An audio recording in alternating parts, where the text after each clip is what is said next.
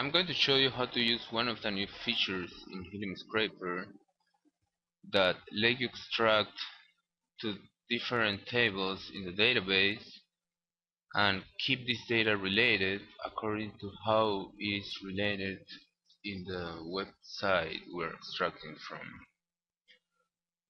For instance, let's say I want to extract these forums.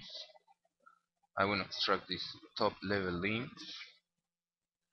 I also want to extract these links inside each of the top level links, and I also want to extract the content inside each of these. So I'm going to have three tables and three levels, and I need to keep this data related. uh, I'm first going to create a kind for the top level links.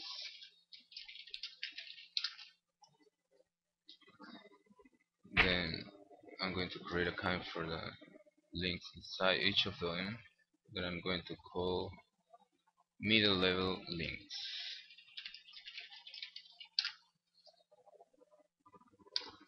And then I'm going to create one more kind that selects the content inside.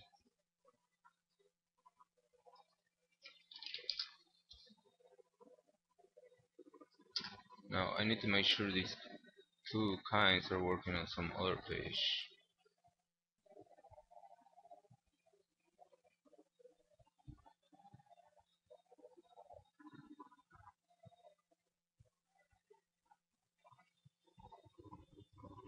Okay, that should be good enough.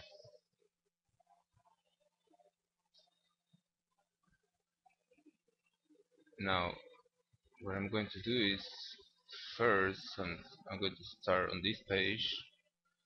I'm going to extract the top level links to the top level table. This ID column here, I'm going to keep it there because I'm going to need it later on.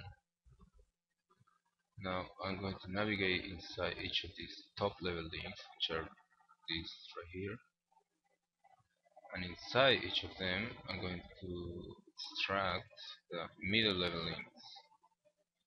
I'm going to call this middle level table. I need to keep this table related to this table. So what I'm going to do is extract the ID top level table property. This property was created when I created this table. Whenever you create a table and use the ID corresponding property, ID property is going to be automatically created. As a kind, I can actually use any kind that is going to be selected, that is going to be found in whatever page I'm extracting from. So the body kind is always a good choice because every web page has a body, and really every element in that page is gonna have the same ID top level. So it doesn't matter. I could use this one or this one. I'm just gonna keep it like that. This is the top level ID.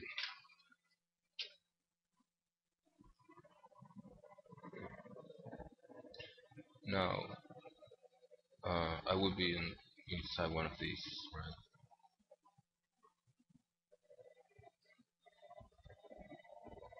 So inside one of these, I would navigate the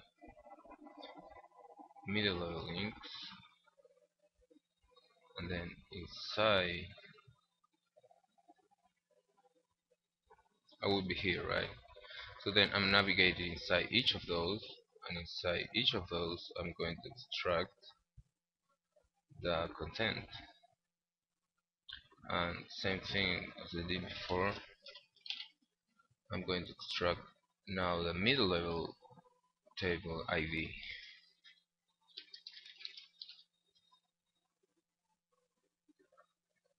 And that should be it.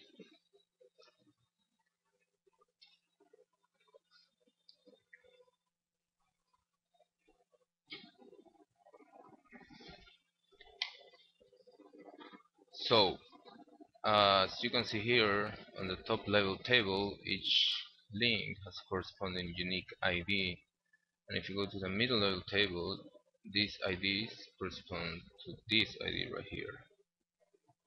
This number 1 corresponds to all these number 1s here.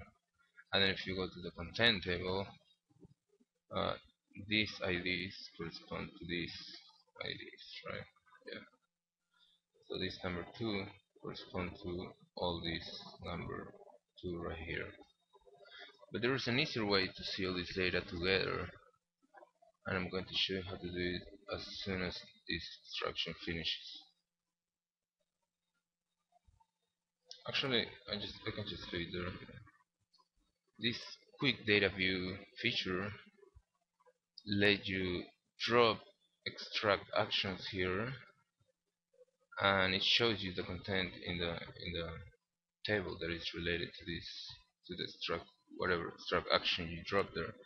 But if you drop more than one, it's going to join these tables according to their IDs and show the whole thing. So as you can see here, these announcements are these announcements. And if you go inside,